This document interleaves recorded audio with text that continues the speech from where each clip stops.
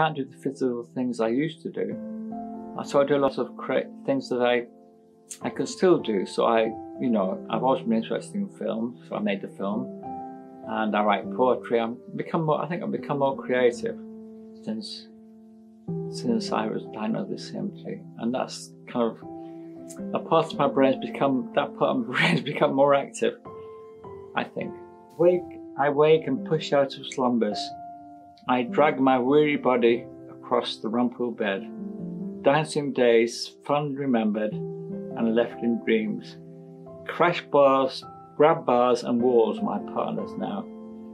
Wobbling, not jiving, and a different style. Movement not sublime, but graceful still. On a broken treadmill, shaking not stirred, and to a different tune.